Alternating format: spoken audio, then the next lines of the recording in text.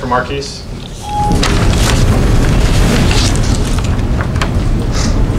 What's your excitement level right now for Texas week? Very excited. You know, I learned about, this rivalry last year and seeing, the full experience of it, so I'm very excited. What stood out to you about it last year?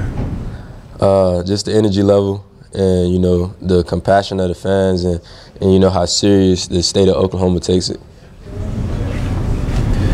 But Marquise, you and CeeDee, it seemed like the first few weeks of the season you were kind of alternating, having big games, and you say you like to compete against each other. What was it like to both have one on the same day, Saturday? It's just something that we've been planning on doing, since the season started. Each week, we just trust the plays, and if the ball comes in our hands, we try to make a big play. So this week it was just good to, for both of us to have a good game. Marquise, how would you describe CeeDee's ability to make one-handed catches?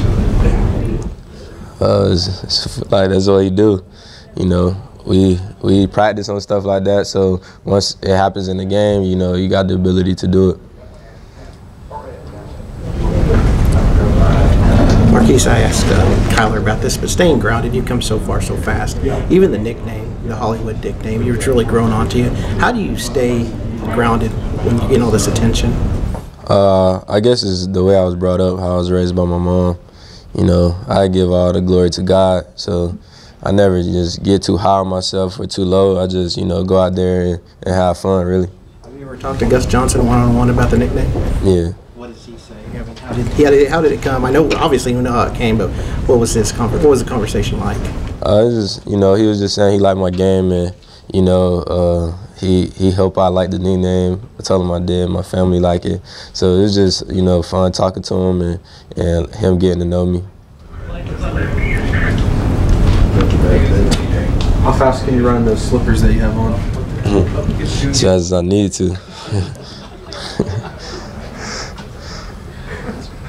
Anything else for Marquise? How do you think Kyler's handling all the outside hype? People starting to put him in the Heisman race and stuff like that. How do you see him handling that?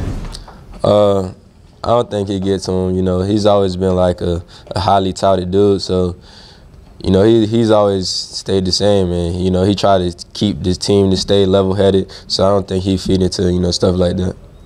Marquise, I know it's early in the week, but Texas might have the best secondary you faced this season, might have the best secondary you faced all season. What are your thoughts on them? They have a good team.